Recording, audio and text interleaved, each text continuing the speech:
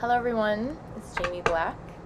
I'm going to do a tarot reading for you for the week of March 29th. And I'm going to do something fun. I'm going to use these big giant cards here.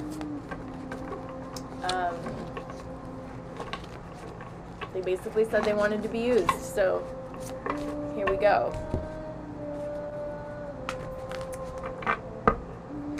So, full moon this past Sunday, which is today, which is right now.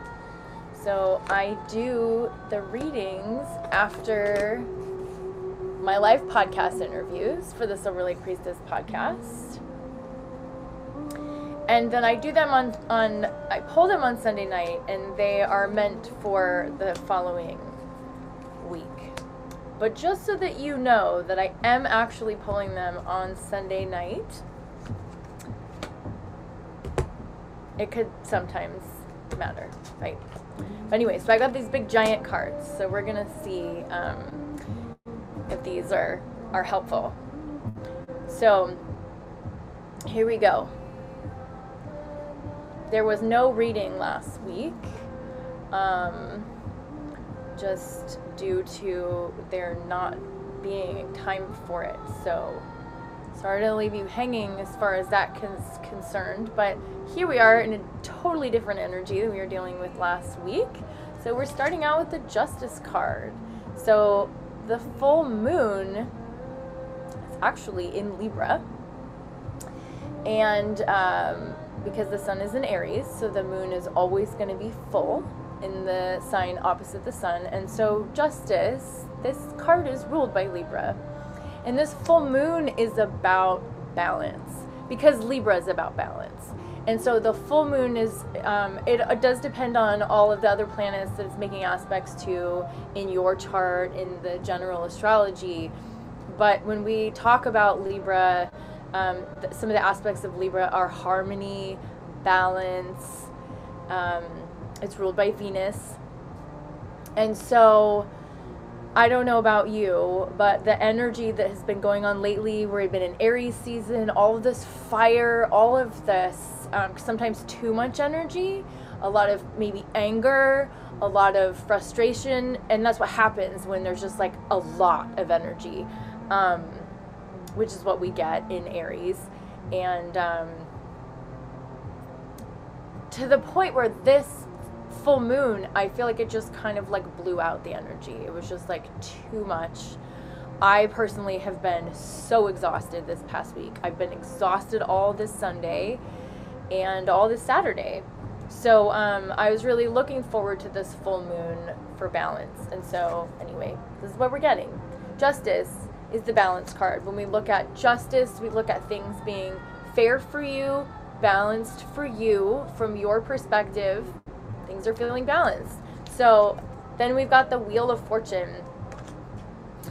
and we have the Four of Cups. So Wheel of Fortune, you know, I think about this card as the wheel referring to your life and your life journey and your life path. And so when we see this right side up, I see that the wheel is turning. Things are moving forward. This card is a great omen. It talks about fortune. It talks about good health. Of course, it has to do with money. Anytime we look at this card, it's good. Good things are coming. All the other things that they're talking about in connection with this card. So things are balanced for you. Things are looking good. The wheel is turning in a positive direction. And then we have this Four of Cups. So, you know, this can be looked at like abundance, because look, the universe is offering you more, but you're deciding about it, really. Do you want more? And so that's always what I see with this card. And so really, what is the stance that you're taking in being exposed to more of something? So then the question is really like, is this something that you want? Is this something that is good for you? Are you ready for this? The universe is offering it to you, so it's time for you to decide if you want this or not. we keep pulling this card here. So this is being at the end of a cycle in the way that you have put forth like all the effort that you could, and you still are there. You still are at that point where you have put so much effort forward, and the amount of effort and energy that you have been required to put forth for this, it's at an end. It doesn't mean that the cycle is over in the way that something is dying. It's just that they're just acknowledging all the energy that you put forth, and it's you're just kind of at the end of having to put so much energy forward. And we see the Seven of Swords, and we see the World. So these are interesting cards to see together. This is expansion, this is contraction, but where this is moving forward, this is birth, this is rebirth. So, and if we think about the womb, there's going to be contraction before we move out of it. And so it's almost like things are moving forward and you're about ready to be rebirthed into a new cycle. But what is this Seven of Swords reversed? Seven of Swords, I'll just let you look at it. Seven of Swords, when we're talking about someone else and someone else is coming up in your reading and there's a message for you about this other person, and get the Seven of Swords is never good. This card is like lying, cheating, stealing. Look at this guy. He's gathering up all the swords when no one else is looking, and he looks like he's sneaking off. So in my experience with this card,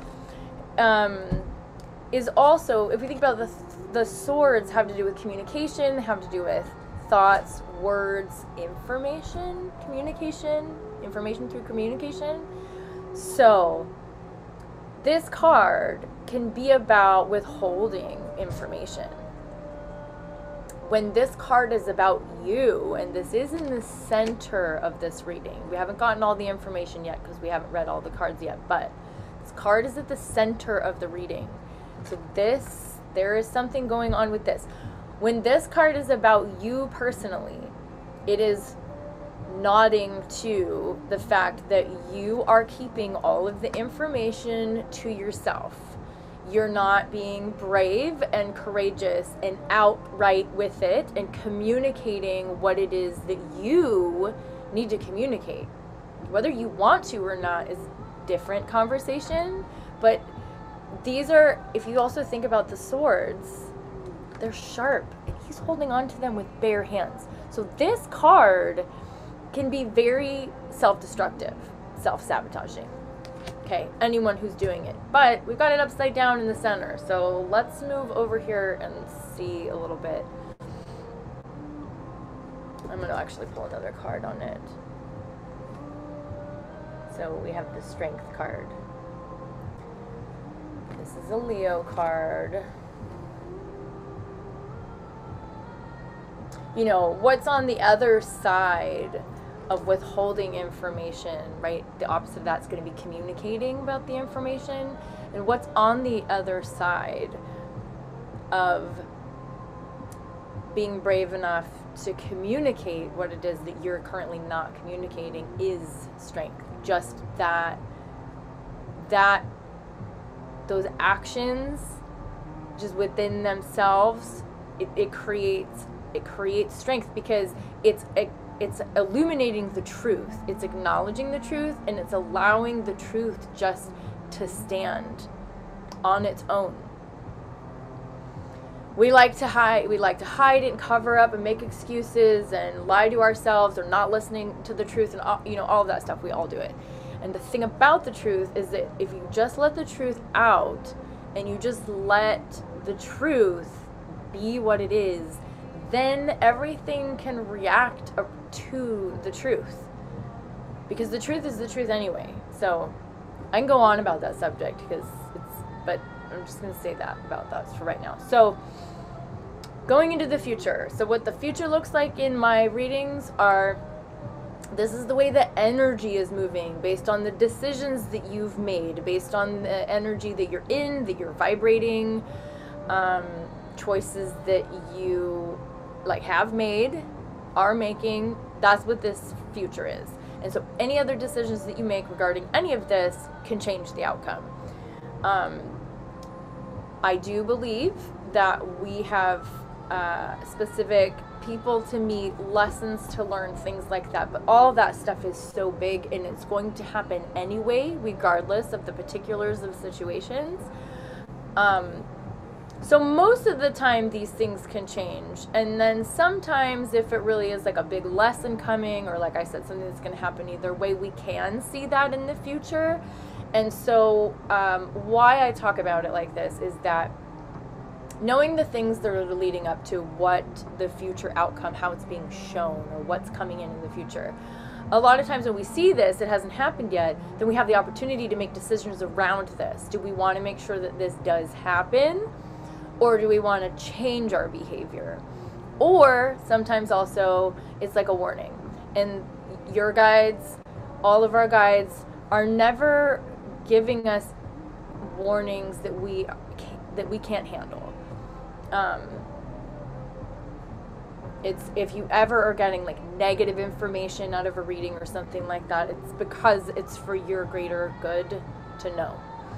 So it's not because I'm seeing any of that negative stuff here, but that's just a little FYI.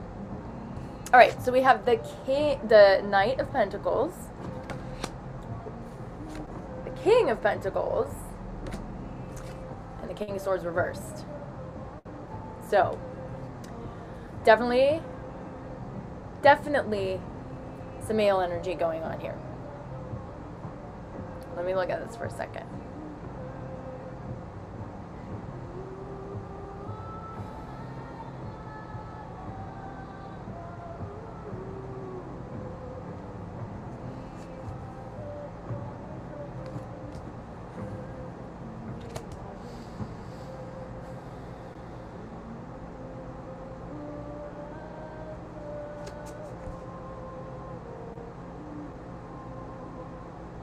I'd be interested to know who this reading is for. You know, how you feel about this, if this is like for you. I would love to hear from you if this is for you. So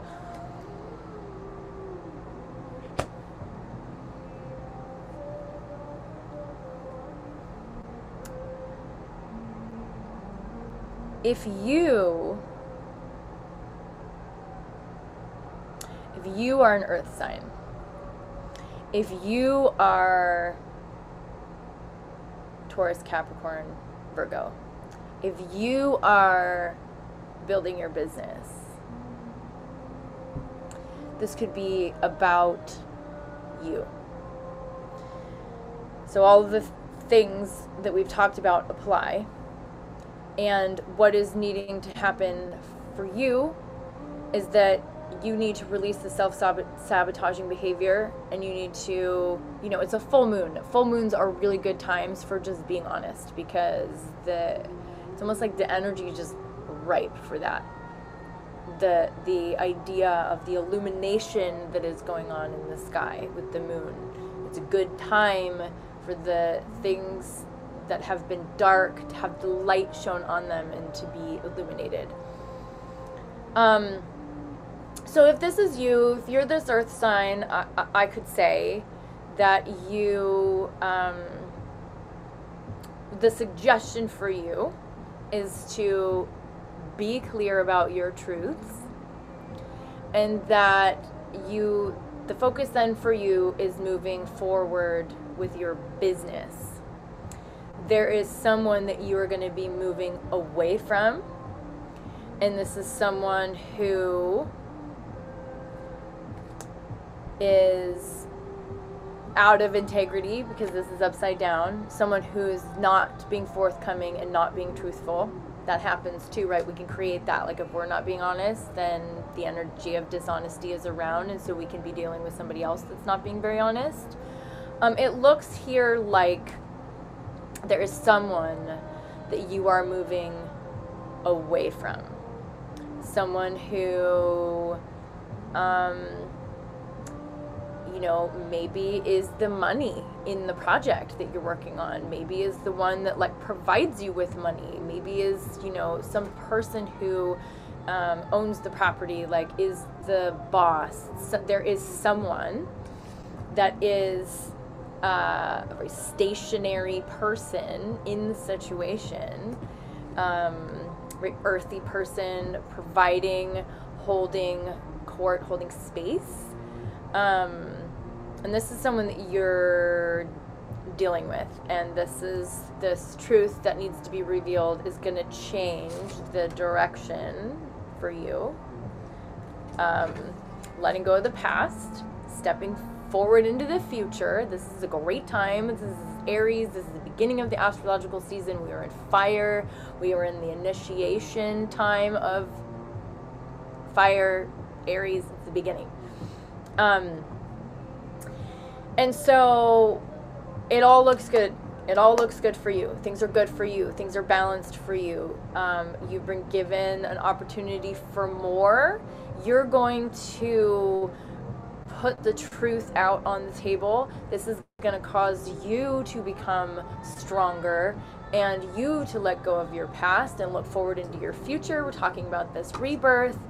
And then, so this is you on your horse,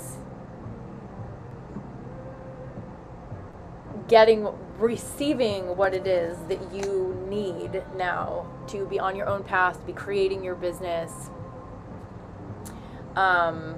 You know, and there's someone else that you are separating from, kind of leaving that behind. And so I would like to empower you to be brave, trust the universe, trust the process, trust your own path, and trust that you can do it. You know, in the alternative message for these,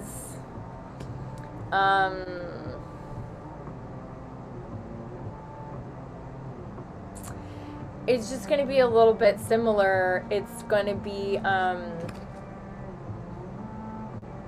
things have been looking really good for you, all the same, but you're dealing with someone who is being dishonest. It's still all kind of here. You're dealing with someone else that's keeping information from you, and